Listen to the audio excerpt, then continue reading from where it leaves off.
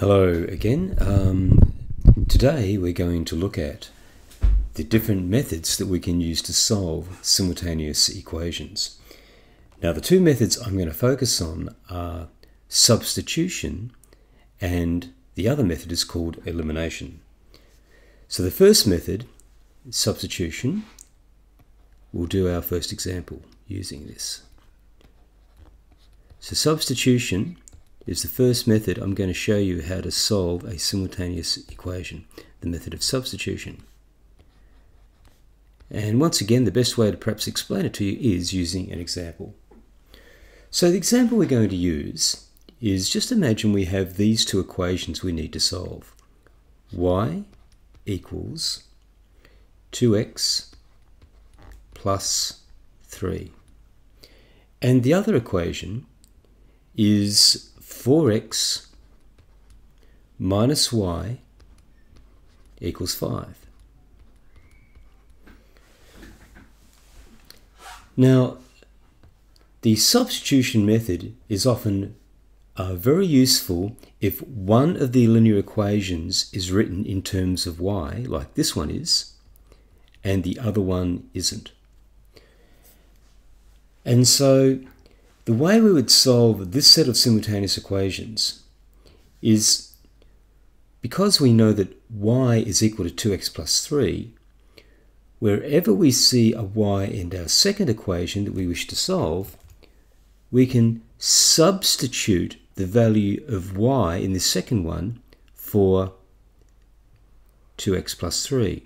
So in other words, because this first equation is telling us that y is equal to 2x plus 3, that means that where I see that y, I can replace it with 2x plus 3. And so my next line in solving this would read like this. I'm now going to substitute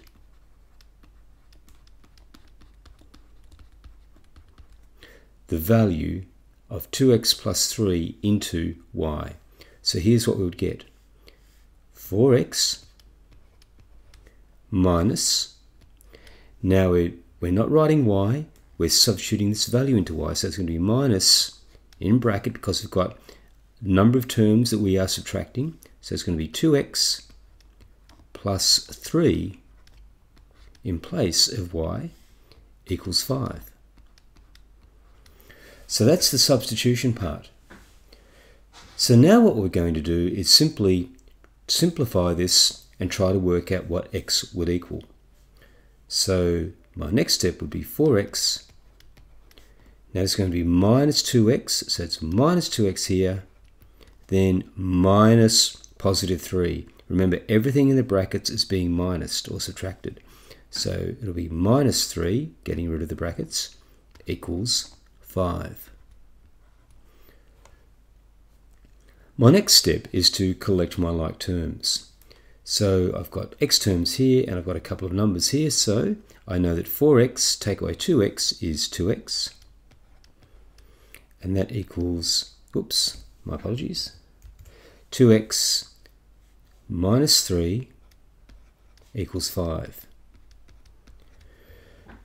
So now I'm going to move my negative 3 to the other side of the equation by adding it to both sides. So I'm going to add 3 to here and add 3 over here.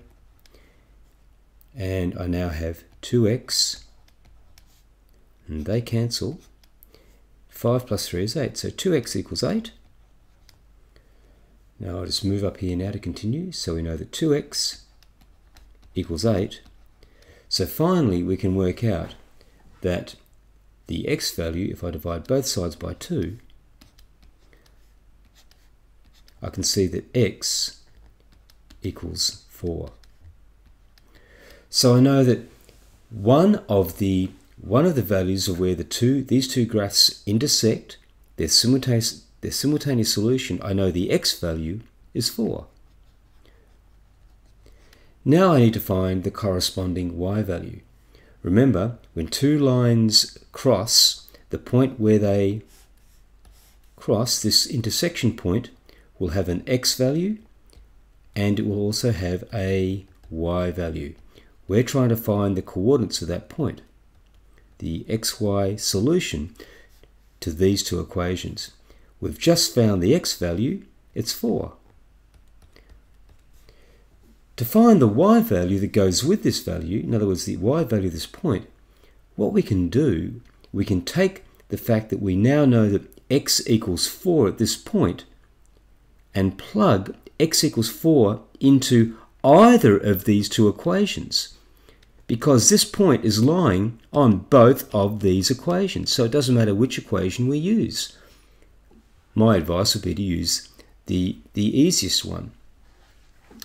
Now, in this case, we're trying to find out y, and this one here is already set up to find y. So I'm going to use equation A. I've just labelled them A and B. I'm going to use this equation to work out what the corresponding y value is. So, to find the corresponding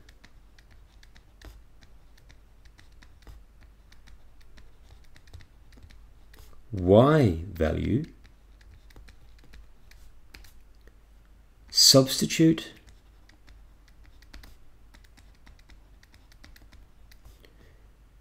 the x value, the x solution, and in this case the x solution is x equals 4 in this case, into either of the equations. Either.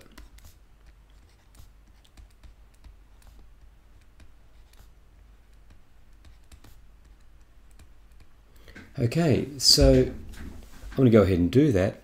So using equation A, I'll write the equation down again. It's y equals 2x plus 3. Now what I'm doing, I'm trying to find the value of y that goes with this x value of 4. So I'm going to plug in or substitute x equals 4 into this equation to find out what the y value is. So I've got y equals 2 times, now x equals 4. So I'm replacing the x with 4 plus 3. 2 times 4 is 8 plus 3. So y will actually equal 11. So now we know the y value for that point is 11. So the simultaneous solution to this set of simultaneous equations is the point. The x value always goes first, 4, comma, 11. So they are the coordinates of that point there where these two lines cross. That is the solution to this problem. And the method we used was the method of substitution. Now remember, substitution is when we substitute one of the variables, in this case y, into the other equation like this. Now just to confirm that this is in fact the correct equation, I'm going to plot these on a graph using Desmos and just confirm our result.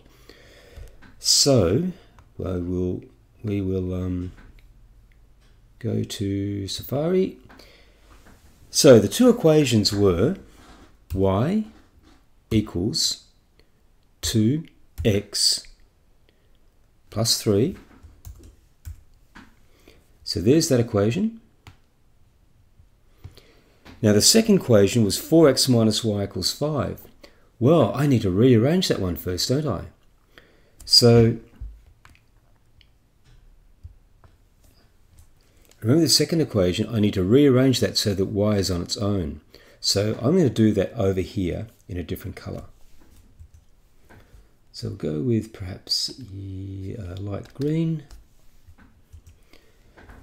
So the equation I'm starting with is 4x minus y equals 5.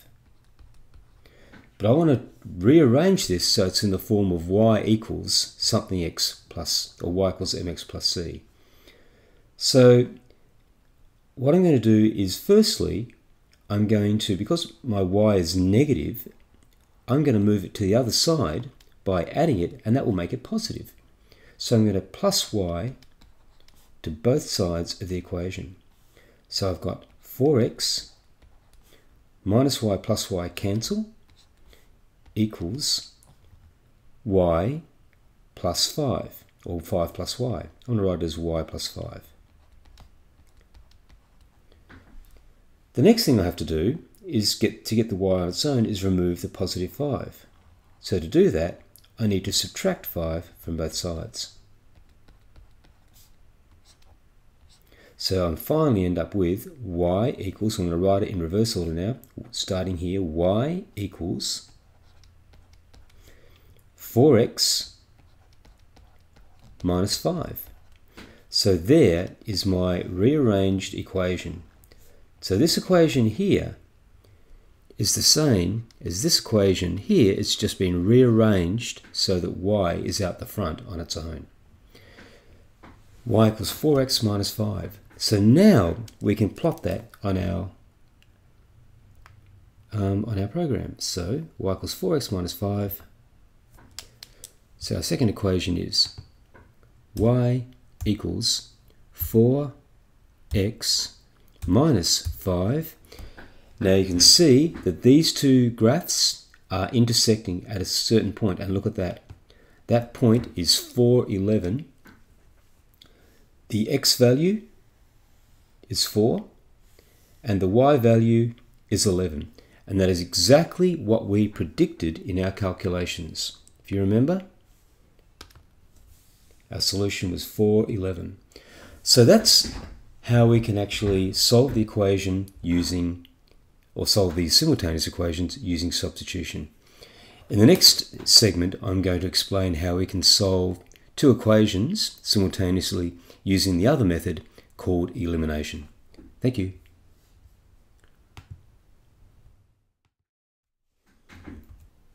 Okay, welcome back. And in this particular part of the program, we're going to look at how we can solve two equations simultaneously using a different method.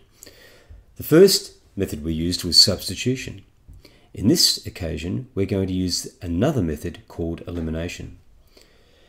Now, the elimination method we would often use if we have two equations and neither of which are in the form where y is out the front. So you know how a linear equation is often y equals mx plus c, plus some number in front of the x and a number on the end. And if neither of the equations are like that, neither of them, in this case, as in this case here, we can use the elimination method. Now, the whole point of the elimination method is to remove one of the letters. And I'll show you why. If I had an equation, say y plus x equaled 6, I can't solve that equation because I don't have enough information. I have too many unknowns here. Because I know that, for example, if I want to find y would equal 6 minus x, but the value of y depends on what x is. So if x is 5, then y would be 1. If x was 2, y would be 4. So I would need to know my x value in order to solve that equation. So what I really need to do in order to solve an equation like that is I need to bring it down so that there's only one variable in there. For example, this equation, y equals 3y, y equals 3y plus 1, I could solve. And I'll show you why. Because there's only one unknown in there. So I can move 3y over here. So subtracting 3y from both sides, they cancel. So y take away 3y is negative 2y equals 1. And then I can divide both sides by negative 2. And they cancel. And y equals negative a half. So if I have one unknown only, I can solve that equation. So that's the logic behind using the elimination method. And that's the method we're going to use in solving these two equations here. So you'll notice we've got two unknowns. We've got x's and y's, as we would normally have in any linear equation. But what I want to do is try to eliminate one of these unknowns. And it's a little bit different to what we've been used to, but let me show you how we can do this. Now, by looking at these, I can see that 2 and 3, I can think of a number that both 2 and 3 go into. In other words, the lowest common multiple of 2 and 3 is 6. 2 times 3 is 6. So if I was somehow able to change that equation and this one so that both of them look like 6x, then I could actually eliminate that x term. So I'll explain that in a bit more detail right now. So what I do, I choose one of my terms. In this case, I'm choosing my x term, and I'm looking for the lowest common multiple, or the smallest number that both of those numbers will go into. And in this case, that number is 6. So the smallest common multiple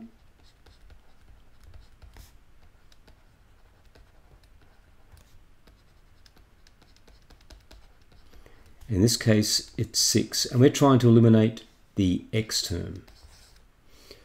So, the first thing I now have to ask myself is look at the number in front of the x here, and here's my common multiple 6. What do I have to multiply this equation by, or this term by, to make it 6? 2 times what equals 6? Well, the answer is 3. Now remember, you can do anything to an equation you like, provided whatever you do to one side, you do to the other. So if I'm going to multiply this term by 3 to make it look like 6x, or turn into 6x, I have to multiply every other term in this equation by 3 as well. So what I will end up with over here will be 2x times 3, which is 6x. 3y times 3 is 9y. And 4 times 3 is 12. So I've multiplied each term in this equation by 3. And the reason why I did that was to make the x, turn the 2x into 6x. Because we want to make these two x terms the same. Now we look at the second equation and we go through the same process. We're looking at the x term, remember? We're looking at the x term, we look at the number in front of the x term. The common multiple is 6. What do I have to multiply 3 by to make it 6? Well, the answer is 2. So multiplying everything in this equation by 2. So 3x times 2 is 6x. Now look at that, they're both the same now. 2y times 2 is 4y, and 10 times 2 is 20. So now I've converted these two equations to these two equations. I'll call those equations A and B.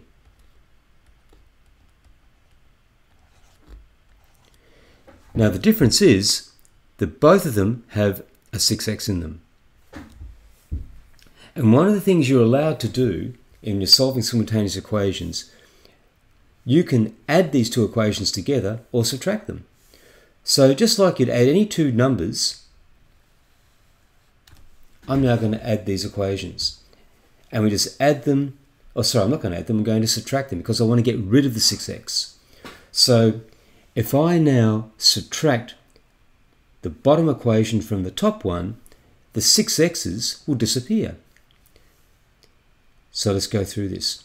So 6x, I'm taking the top equation and I'm then minusing the bottom equation.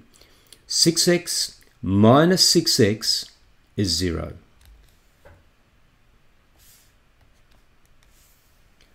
(9y) take away 4y is positive 5y. See what I'm doing? I've lined up my terms and I'm just subtracting them. Over here, bring my equal sign down. 12 take away 20 is negative 8. So now, look what I'm left with. I'm left with the equation 5y equals negative 8. That only has a y term in there. We can now solve it. And we can solve it by simply dividing both sides by 5. They cancel.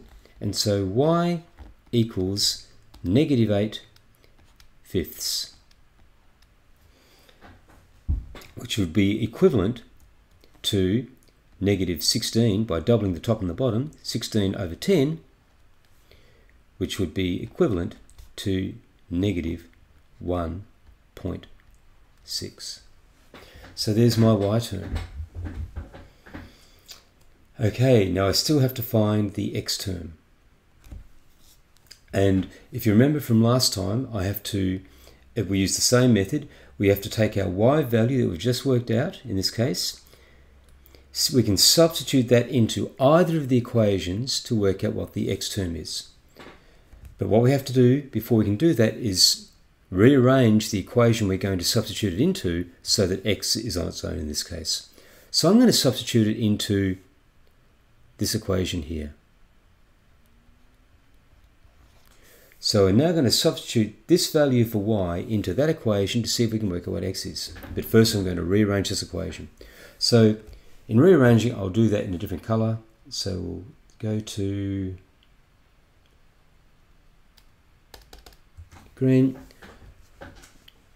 So 3x plus 2y equals 10. Now remember, I'm trying to get the x on its own. So I'm going to take away the y terms first. So I'm going to take 2y from both sides. They cancel. So I'm left with 3x equals 10 minus 2y. The next step is to divide both sides by 3 to get rid of that 3 in front of the x.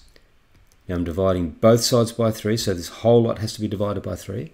So they cancel, and so I'm left with x equals 10 minus 2y over 3.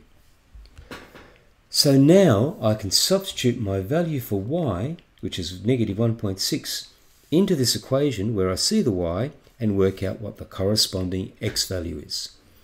So now I'm going to do that. So we're now going to substitute the value y equals negative 1.6 into this equation.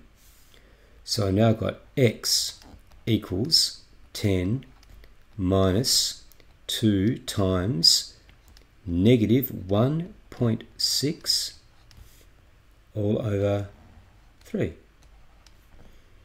And that will equal 10 minus, now 2 times negative 1.6 is negative 3.2, so it's going to be minus negative 3.2, which is positive 3.2. So whenever you go to minus negative, it becomes a positive, so it's a positive there, divided by 3. So that's going to become 13.2 divided by 3. And as a decimal, 13.2 divided by 3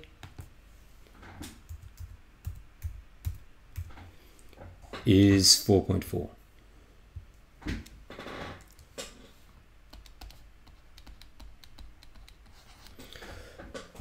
So let's just look what we've got here. This is our x term. That's our x value for our solution. This is our y value.